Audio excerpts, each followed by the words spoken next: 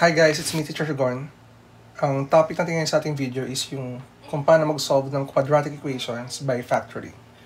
So I have here 5 examples para i-solve natin gamit ang factoring. So let's start with the example number 1. We have here x squared minus 49 is equal to 0. We can use difference of two squares in solving this quadratic equation. So mag-prepare lang tayo ng dalawang parentheses. And then we have x minus 7, x plus 7. Again, review lang natin para natin nakuha yung factors na yan. Since ito ay kapattern ng difference of two squares, you need to get the square root of the first term. Square root of x squared is equal to x. So, sulit nyo na sa first terms. And then the square root of 49 is 7.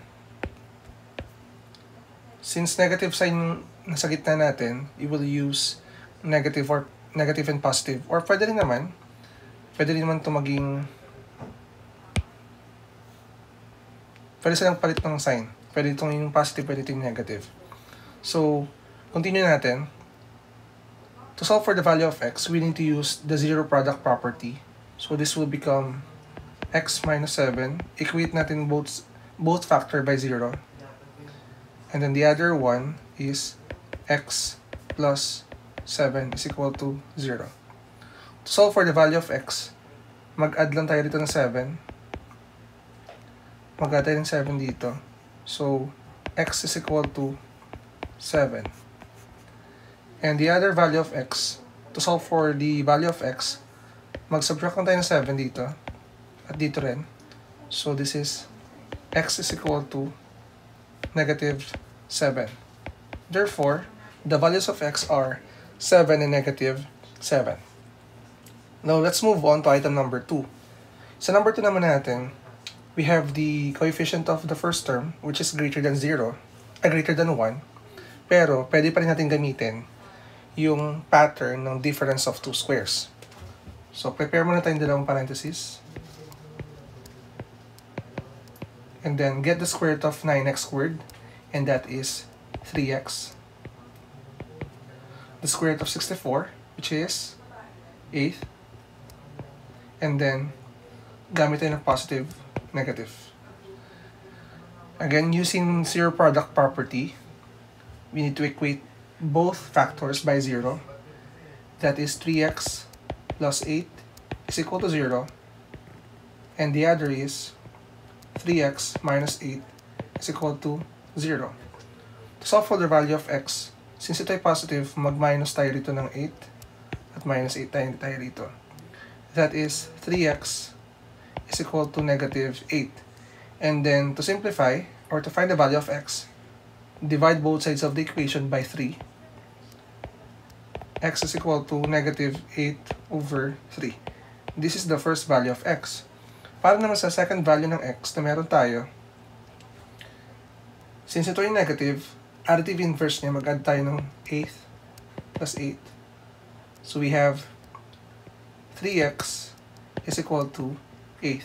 And dividing both sides of the equation by 3, your x is equal to 8 over 3.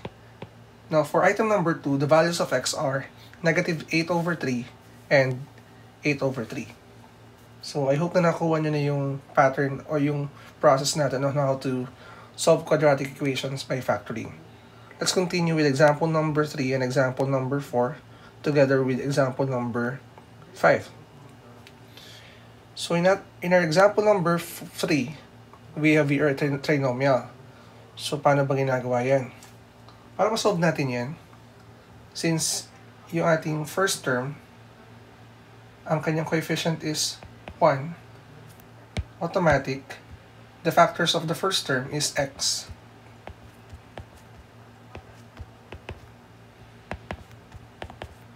Sunod, we need to think of the factors of 15,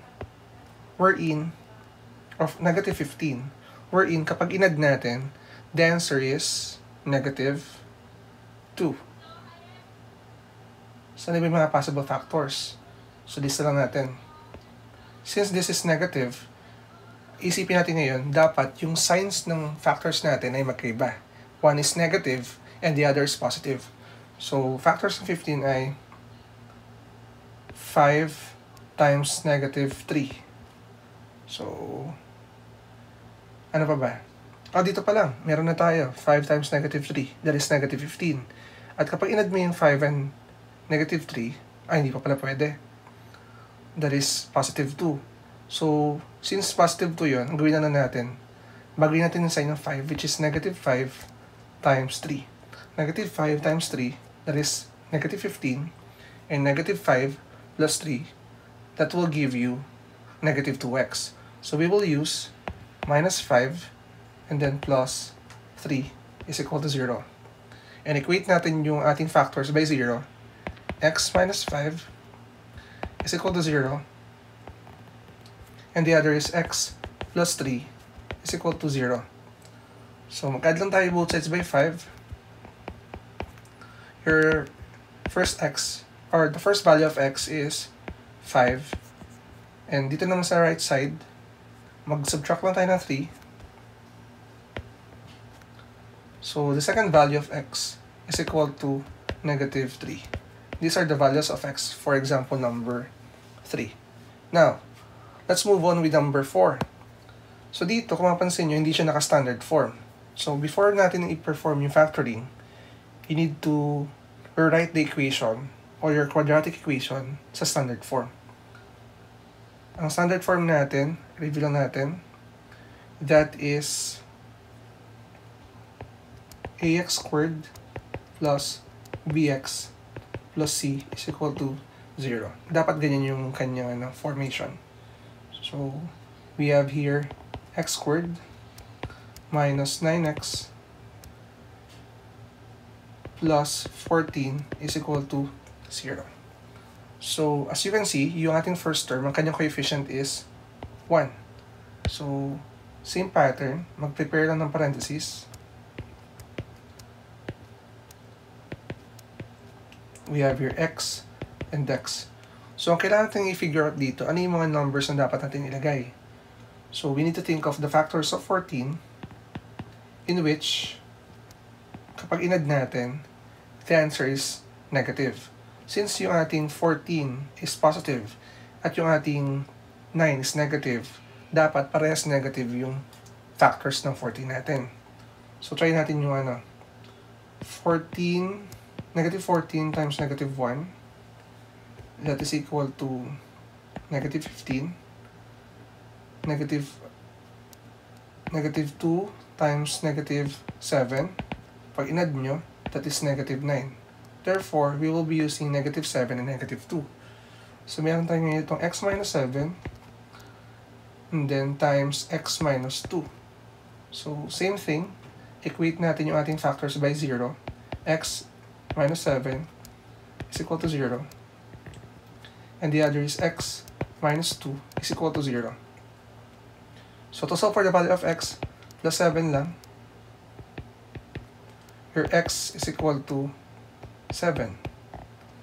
And for the other value of x, mag-add lang tayo ng 2 since negative yan. Plus 2. So, the second value of x is equal to 2. So, for the fourth example, the roots or the values of x are 7 and 2. So, puntahan na natin yung example number 5. Sa example number 5 natin, we have 2x squared plus 5x is equal to 3. So, una natin gagawin, write the equation in standard form. So, that is 2x squared plus 5x minus 3 is equal to 0. Pwede natin gamitin dito yung AC method. So, ang A natin is equal to 2. Your B is equal to 5. Your C is negative 3. So, using AC method, you need to multiply the values of A and C. 2 times 3 is negative 6. At dito naman yung ating B, which is 5. Ang gagawin natin dito, mag-iisip tayo ng factors ng negative 6 na kapag inad natin is 5. So let's figure out the factors of negative 6. We have here negative 6. Since yung ating b is positive, kailangan magkaiba yung sign natin. Try natin yung 1 times negative 6. Kapag inad nyo to, that is negative 5. Hindi pwede. So, since negative 5 yan, ito ay 5. Magawin natin yung sign. Let's use negative 1 and 6. Pag inad natin to, okay, this will give you 5. So, nilagay natin dito ay 6 and negative 1. So, ngayon, gamit yung AC method, copy natin yung first term, 2x squared. At ito second term natin, 5x, i-expand natin gamit yung 6 and negative 1. That is plus 6x. Ito, ginamit ko to. Lagyan natin ng variable x. Ito naman, minus x minus 3 is equal to 0. I-regroup lang natin ito. This is 2x squared plus 6x plus negative x minus 3 is equal to 0. So, yung ating first group, ang kanyang common monomial factor is 2x. So, we have 2x times x plus 3. And for our second group, which is this one, ang common sa kanya ay negative sign. So, negative times positive, ito ngayon ay magiging negative na. Negative times x plus 3 is equal to 0. As you can see, common yung yung x plus 3 natin. So, i-factor out natin, we have x plus 3. And then, mayroon tayo ditong invisible 1. The other factor is 2x minus 1 is equal to 0. Since na-factor out na natin, equate lang natin yung ating factors by 0. That is x plus 3 is equal to 0. And then the other one is 2x minus 1 is equal to 0. So for the value of x, minus 3 lang tayo dito. Minus 3. So your first root, o yung first value ng x natin is simply negative 3. So for the next value, mag-add tayo dito ng 1, both sides. So we will have 2x is equal to 1. And divide both sides by 2. Finally, this is the second value of x, which is 1 over 2. Now for example number 5, the roots of the equation, or the roots of the quadratic equation, are negative 3 and 1/2. So, I hope na nagets nyo yung ating topic today para sa video na to. And kung meron kayong question about this topic, you can comment down below about your difficulty. So, again, I'm Teacher Gon. Maraming salamat.